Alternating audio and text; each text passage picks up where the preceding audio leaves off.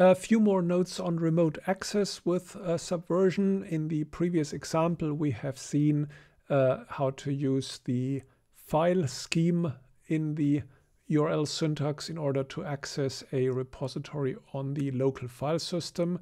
You can also use HTTP or HTTPS if someone has set up the Subversion extension for the Apache server. You can also run a Subversion server directly that comes with a Subversion distribution. Then the URL starts with SVN.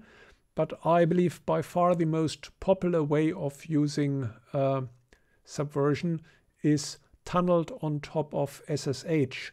And there you use the SVN protocol inside the standard input, standard output tunnel that Secure Shell offers.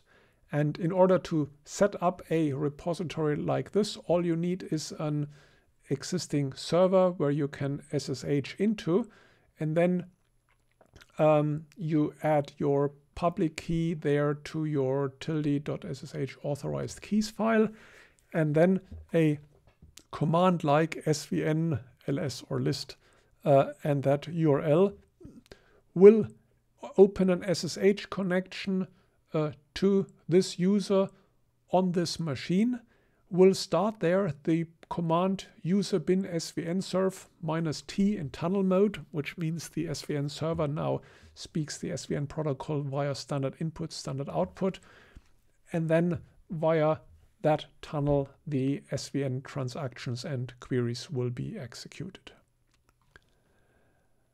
The ease of setting up your own SVN plus SSH server this way by basically just SSHing into a server makes it very tempting to share that access with other team members to grant them access to your repository. But remember, if you add their public key to your authorized keys file, they will be able to not only SVN plus SSH into it, they will also be able to get direct shell access to your entire account on that machine, and that may not be what you actually want. You may be able to trust them to make Subversion commits where they can't really do any damage because they have only append only write rights to the repository, so you can see what they do and you can undo it later on, but they may create some havoc otherwise in your shell directories, which you may not want. Fortunately, OpenSSH allows you to restrict what access someone else's public key has in the syntax that's on offer in the authorized key file. In particular, you can prefix a key in authorized keys with a command attribute, and then only this command will be executed and not the shell. And this way you can allow someone access to your account but not grant them shell access. Instead, they only can talk with the SVN serve process that runs with your user ID. You can further restrict what they can do with some command line options that SVN serve offers.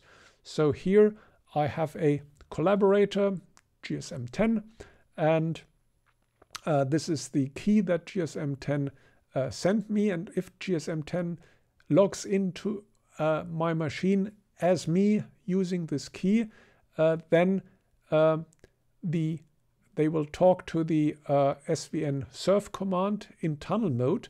And I've told the SVN serve command already that the user that should be recorded in the repository log files is GSM10. So I will not accept any other user ID via the SVN protocol.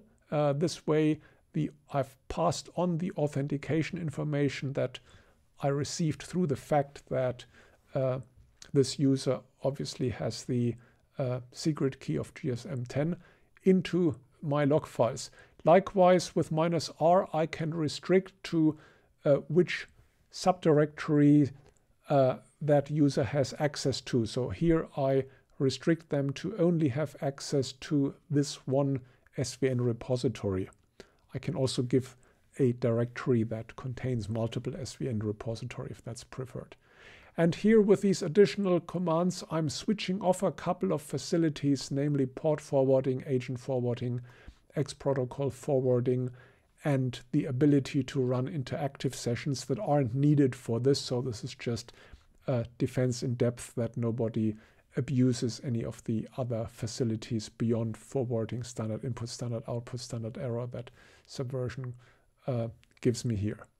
And this way I can grant quite secure access to other users, to repositories within my account. But if you are using a university administered machine, you may want to consult with your system administrator first, whether it's okay that you allow other people to use their account, whether they trust this security mechanism, but it's generally considered quite strong.